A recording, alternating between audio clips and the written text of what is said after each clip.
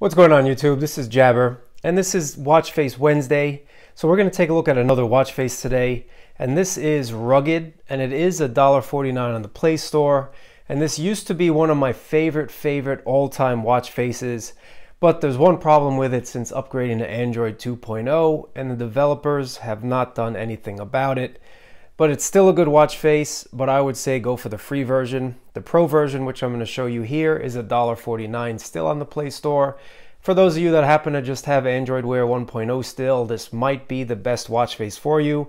I'm hoping the developers will watch my video and update their app, because it is a nice watch face and it does deserve its moment in YouTube history. So let's take a look at this right away.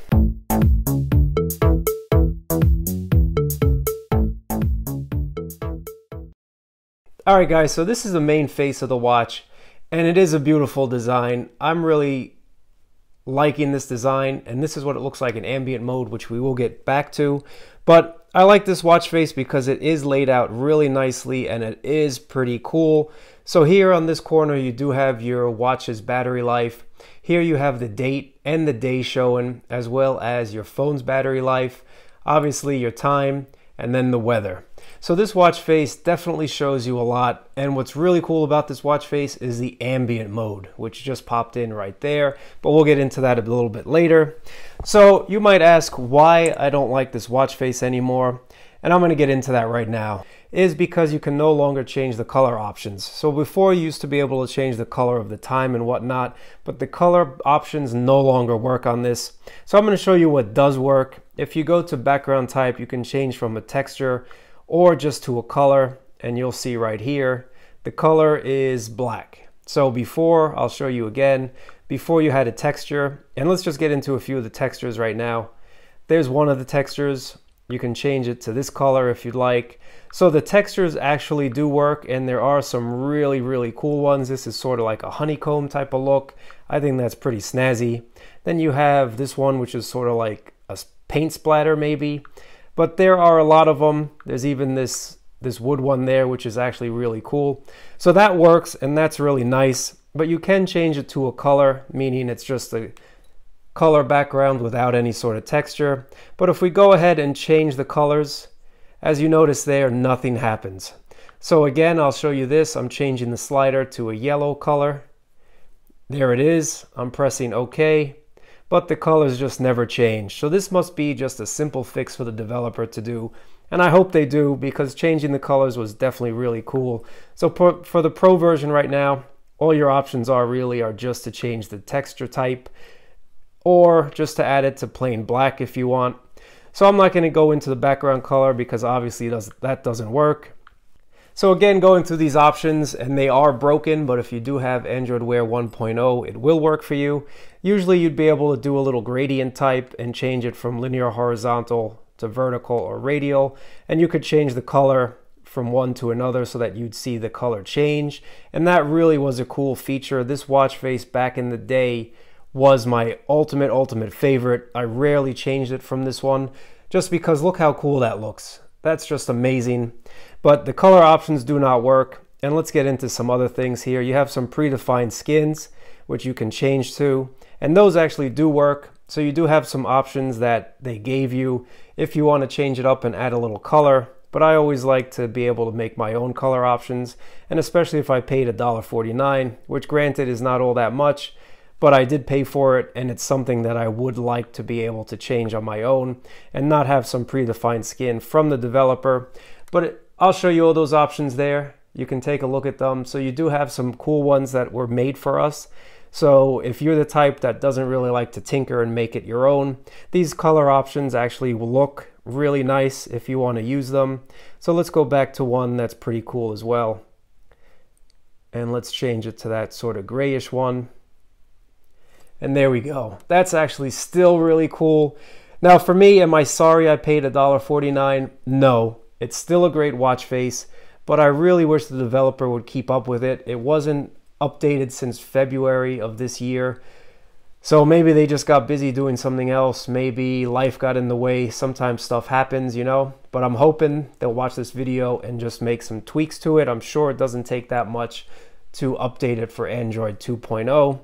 So there we go. You could change the predefined skins. Now let's get into ambient mode, because the ambient mode, as I showed you in the beginning of the video, is really, really cool. So this is what it looks like in ambient mode right now. So you can have a colored ambient, or you can just have a black and white, which I changed right now, and it will take a second or two to switch over. There we go. And that's another thing I noticed with Android Wear 2.0 with this specific watch face. There is a little bit of a delay when changing your settings. It does take a little while to send over to the watch. Again, I think this could be fixed with an update. So you can also have notifications in ambient mode, or you can disable that. And another cool thing, you can change the type of the clock, right? So what I mean by that, this is the filled option, and you can change it to a medium outline, and you'll see that it gets a little thinner. Now this also helps with battery life, so that was a great option for them to put in. The less icons you have showing, the more power efficient your OLED panel will be. So that's the medium one, and then you have one more which is thin, and that just gets a little thinner and lighter. Really nice, saves you on battery life as well. All right, so one color option that does work is if you want to change the color of time in ambient. So here you'll see I'll put it on its brightest.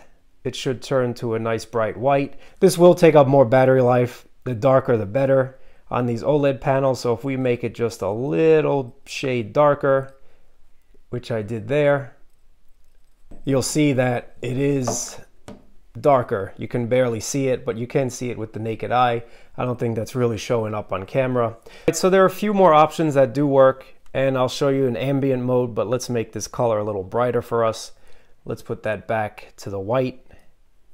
Give that a second. There we go.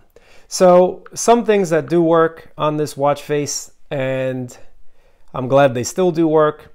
It is, you can display battery life on the always on display. So you can show your watch and phone battery. You can display the date, which just popped up right there. And then also the day of the week. And again, the more that you display on ambient mode, the more power it's going to take up. So I usually just like to keep on maybe my battery and time on the ambient mode. And that's really cool. This does work, but I think, again, it's a little bit of a rant, guys, but if the developers aren't going to update this to Android Wear 2.0, drop the price, 99 cents, 80 cents, something like that, just because it is a broken watch face.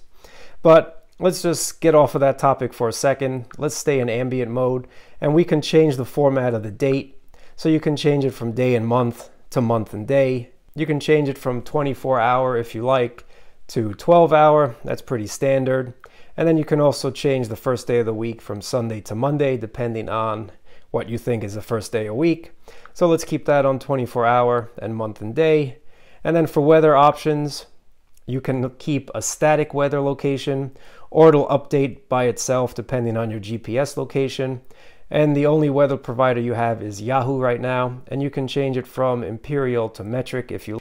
And that's really it, guys. This was my favorite watch face, and it still is a really cool looking watch face. And at $1.49, based on what I showed you, it's up to you guys if you think it's worth it or not. I already bought it, so I'm still using it. But let me know in the comments below what you think about this watch face. Are you going to buy it and put it on your Android Wear 2.0 or 1.0 device? And what do you think about it? Anyway, guys, this has been Watch Face Wednesday. I'll talk to you next week. Peace.